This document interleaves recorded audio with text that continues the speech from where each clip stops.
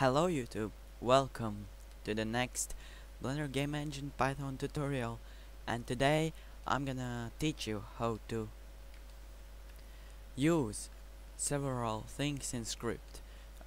And basically the main thing I'm gonna learn you is gonna be object.getDistanceTo. So how do we do is just ob.getDistanceTo and other object, and we make it dist. So this would allow me, for example, if I take on and if I had a defined object called other, I'd be able to test for object close. After a request in Blender Artist, I'm gonna first teach you how to use it to count all the objects which are close to the player. So I'm gonna make a new function for this just to make it easier to read, and it's gonna be def count close objects. Then we're gonna take in O object. We're gonna take in property. So object is gonna be key X game object. In this case, we're gonna use the property is gonna be string. The name of property we're gonna test for. Yes. So let's get in.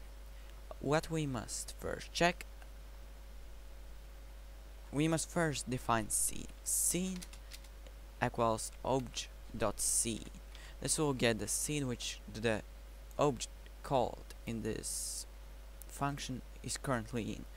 In this case, it is this tutorial 2 scene which I have created here. So what I'm gonna do with this scene is we're gonna loop through all objects in this scene. How it's simple. We're gonna do for O in scene.objects. This checks for all objects in scene, and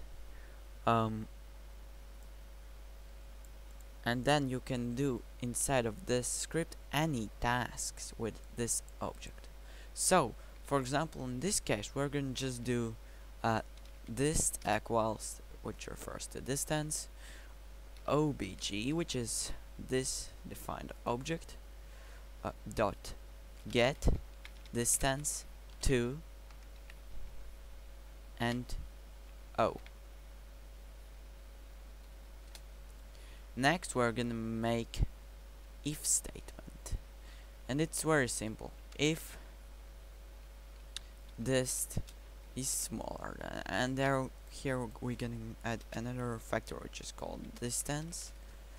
If dist is smaller than distance, or smaller or equal to, like this, which means if it is smaller than this or if it is equal to this value, then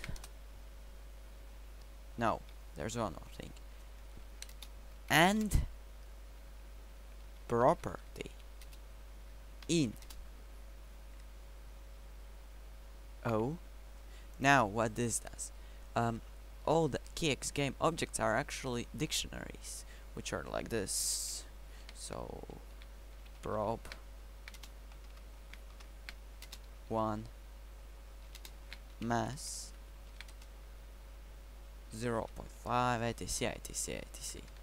So we can check for anything if it is inside of dictionary like this using the in, and in this case all the properties are part of the object dictionary, so we can just use if the property is inside of object, then we can execute, and this and makes it check if this is true and this is true. If we use or, then it would be enough with just one of them being true, but in this case we need both of them to be true.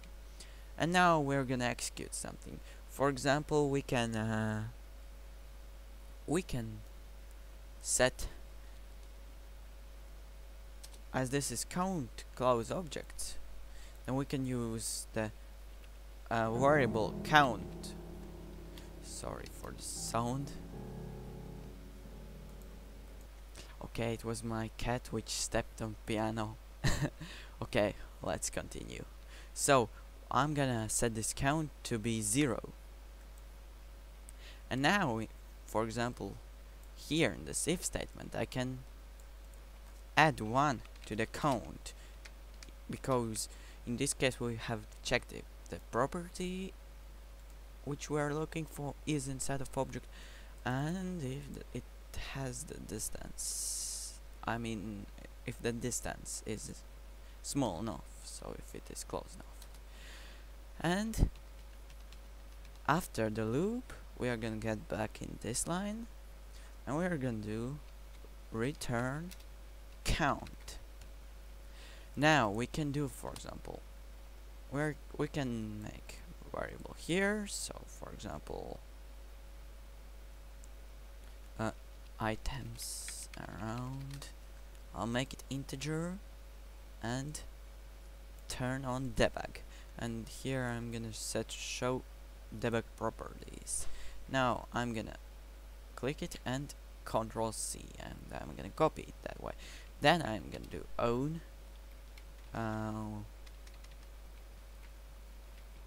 items around equals count close objects. Now I'm gonna take in own, which is owner. I'm gonna take in item, which is the property, and I'm gonna take in 5 if it is 5 units close or closer. Now if I run it, it's 0 all the time. I'm gonna check console and wait. Oh yeah, objects. It should still be 0. Now I, for example, add 1 cube, scale it down a bit in this case.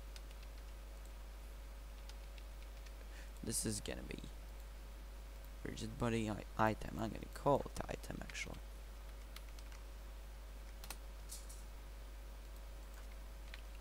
And I'm gonna add simple material just for quick preview. No.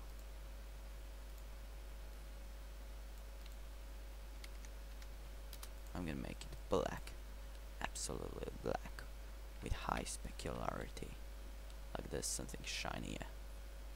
Quite a ball like this, which can be the item. Yeah, this looks good enough. Maybe a bit rougher. No, I can make it like this. Okay, one.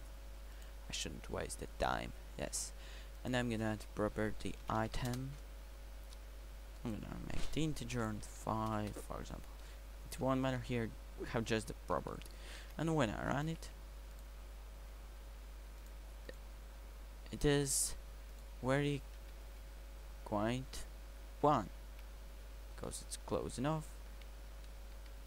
And why isn't it falling down? I have no idea, but and yeah, so it at least works there, but yes, it's for some kind of reason flying there. So, oh, something wrong with it. Okay, who cares? And now, if I duplicate it using Alt D, Y2, and this is still close enough, so it returns 2. And now I do Alt D, Y4, and it is gonna be further than 5 units, so it still returns true. And now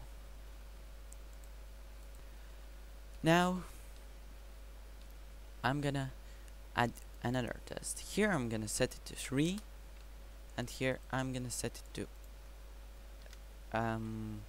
3 also, and I'm gonna gy -2 and gx -4 like this. So currently it returns 3. Now maybe we want to test if the object has this property and it equals exact value. We can do this simple. For example, we can do it with if statement. If o o property equals 3. Now when we run it, we have just 2 objects, because this object has property 5, but those 2 has 3. Also, we can test if the property is, for example, bigger than 3, then only one object, the one with 5, has bigger. Or if we test if it is smaller or equal, then all the objects with 3, and here if it's at 2, then all the objects, all 3 objects will return. Add 1, you need to count like this. So yeah, this is it for today. Thanks for watching. I hope you enjoyed watching this tutorial. If so, don't forget to press like, subscribe, and leave comments for your own opinion. Thank you for watching.